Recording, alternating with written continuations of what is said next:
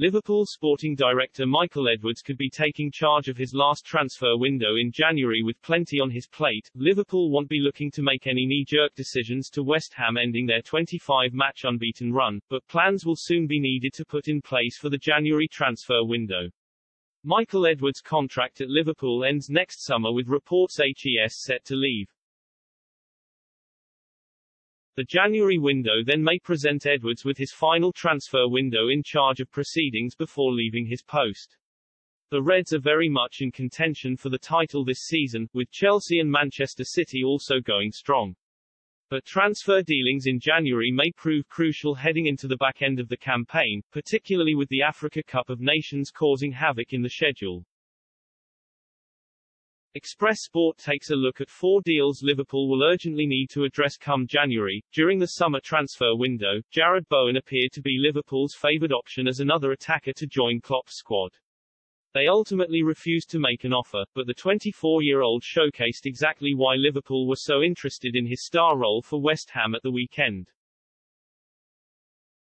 Klopp has even broken character by praising Bowen, stating last week that he likes him a lot.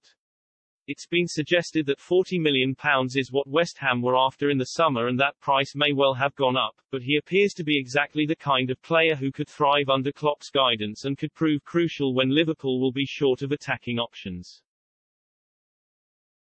Injuries to Liverpool's options in midfield almost seem a given over the past 18 months as Klopp has struggled to keep all his players fit for a period of time. James Milner, Naby Keita, Curtis Jones and Harvey Elliott are all out injured while Thiago Alcantara is still working his way back to full fitness. One more injury in midfield and Klopp will be in serious crisis, and that must be avoided at all costs with a signing in January. Yves Bissouma was the top target in the summer with Liverpool, much like in their pursuit of Bowen, opted against making an official approach.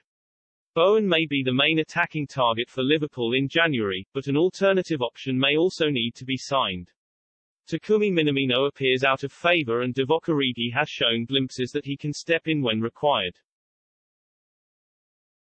But Liverpool are still short of quality backup options should more than one of their star forwards suffer an injury. To compete with the likes of Manchester City for the title, that just won't be enough this season. It's likely that Liverpool will need to sell 1 or even 2 squad players to help raise funds, and Alex Oxlade-Chamberlain may be the most obvious choice. While HES currently getting game time at Liverpool, HES struggle to impress on a regular basis. With just 18 months left on his contract, now might be the best time to sell the 28-year-old, with plenty of clubs bound to be interested if he stays fit.